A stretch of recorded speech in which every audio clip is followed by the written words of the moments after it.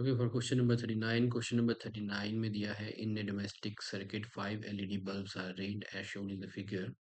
Now the source voltage is 220 volt and the power rating of each bulb is marked in the circuit diagram. So based on the following circuit, so this is the power voltage, this is the source voltage, and there are four bulbs connected here with the rating 11 watt and 55 volts. So based on the circuit diagram, we have to answer the following questions. What happens when key K1 is closed? So when key1 is closed, so that means now the current starts flowing in this circuit. So in this circuit, the current starts flowing. This is the continuous path for the current.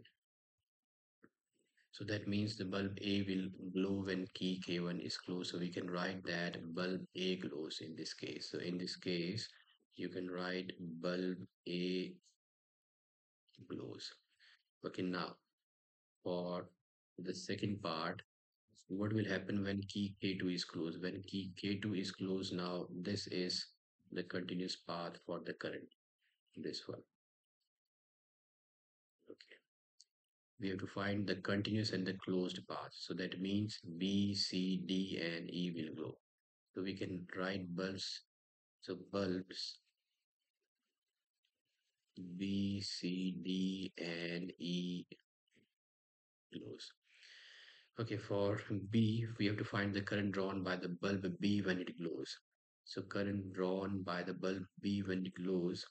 And so for bulb B, power is given which is 11 watt. So this is for bulb B. Power is 11 watt and potential difference is 55 volt, and we have to find the current. We know that P is equal to V into I, which gives me I is equal to P by V. P is 11, so this is 11 by 55, which gives me zero point 0.2 ampere.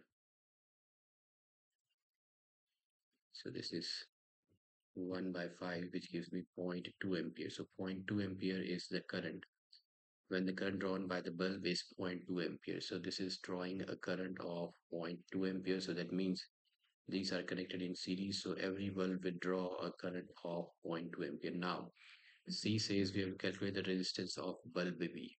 So for bulb B, we have current which is 0.2 ampere and potential difference across that for that bulb is 55 volt.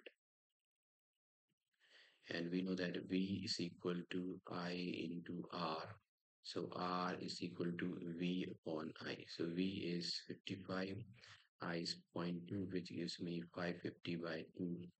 This is now 275. So 275 ohm is the resistance of bulb B. Now we have to find the total resistance of four bulbs B, C, and D. So total resistance of bulbs B, C, D, and E. So these are connected in series. So that means these are connected in series. So that means each of them will have resistance 275 plus 275 plus 275 plus 275 because they have same ratings, and the total resistance will be 1100 ohm. Okay, now for the last one, it says what would happen to the glow of all the bulbs in the circuit when K1 and K2 both are closed and the bulb C suddenly fuses. Now both are closed, so that means the current is flowing in both these circuits. But if this one fuses, so that means this circuit is broken. So this one A will keep glowing while B, D, and E will not glow.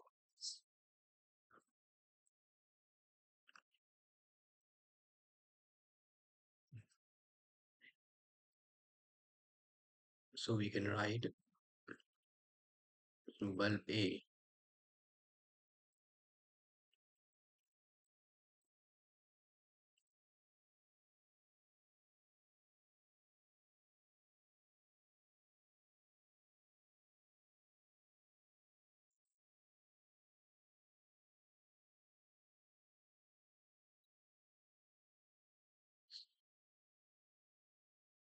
So bulb A will keep glowing with same brightness while